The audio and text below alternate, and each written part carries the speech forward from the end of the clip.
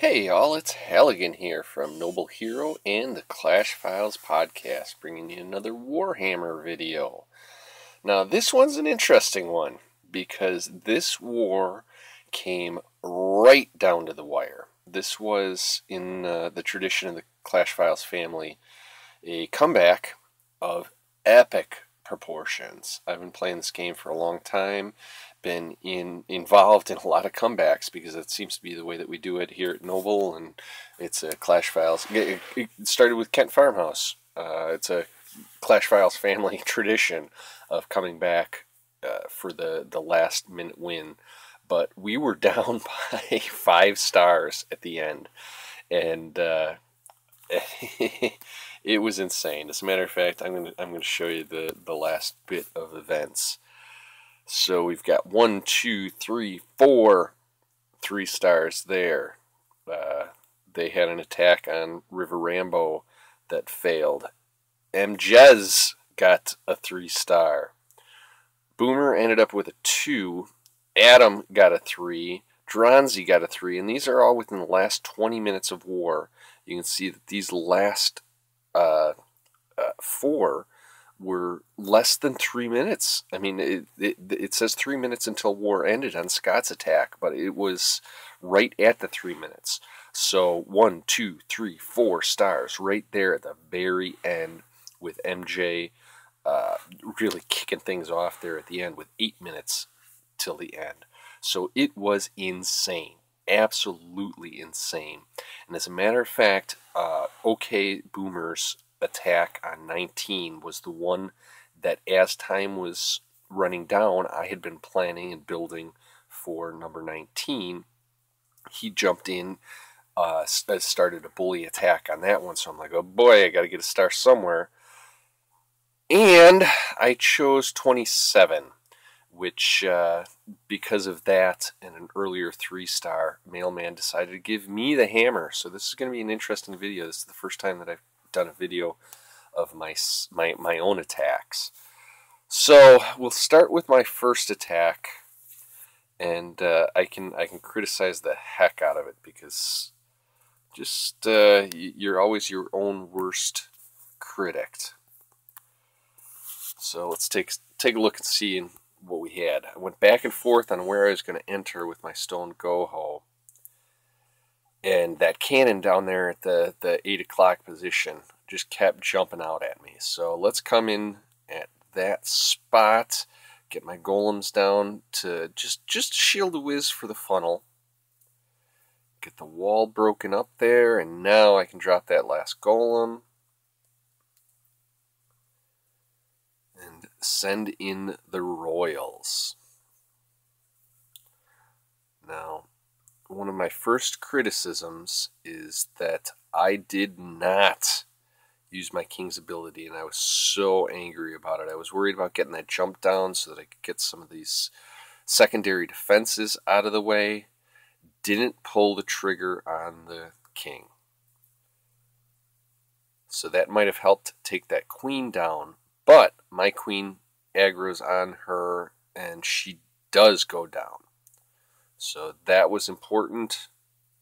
Bringing in the hogs over here. And both of his skelly traps were right there, so that poison was crucial. Worked out really well. And you just see this counterclockwise pattern with the hogs. Make sure the heals come down where they're congregating. One more heal left. We'll drop it there. And I tried to get it in advance of the hogs getting there. And you can see why I put my kill squad in from that direction and why that jump was so critical. Is the double giant bomb set right there. Now, something that really killed me as my hogs start doing this cleanup is you can see that there's only that one double giant bomb set. So there goes one hog off of an outside spring trap.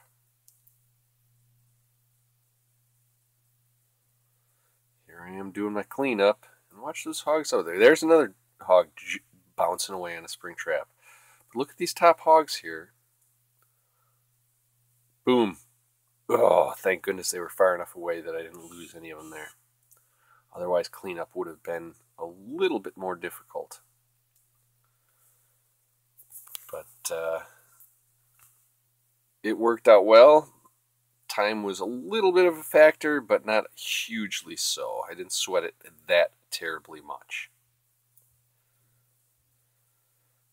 So there was my first attack. Now, final seconds of war. Like I said, I was looking at 19 that had a dragon and 2 balloons in the CC. Once Boom hit that one, I was forced to look at, who did I hit? 25 or 20? Maybe it was 27. Yep. Everything was happening so fast. Now, 27 had a hound in the CC, and this is with like 3 minutes left on the clock.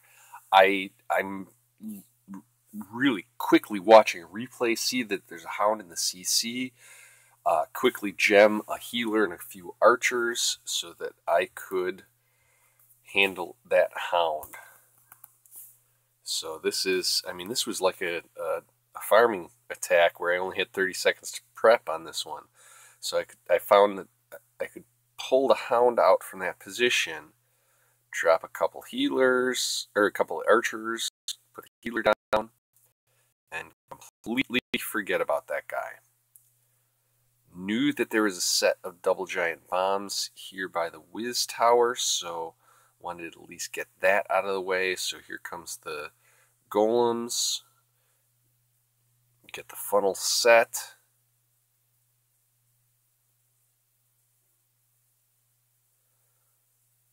No real worries with those wall breakers.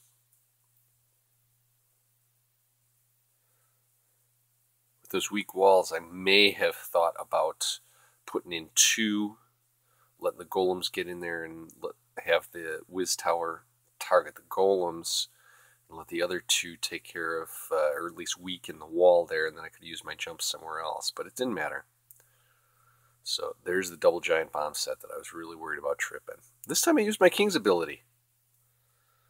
So,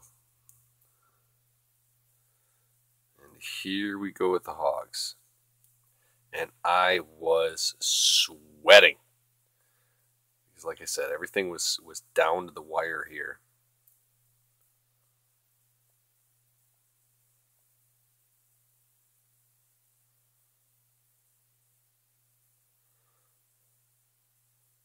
Was able to get through that other set of giant bombs by tripping them individually. Worked out well with the heal covering it. Another heal on top of these guys.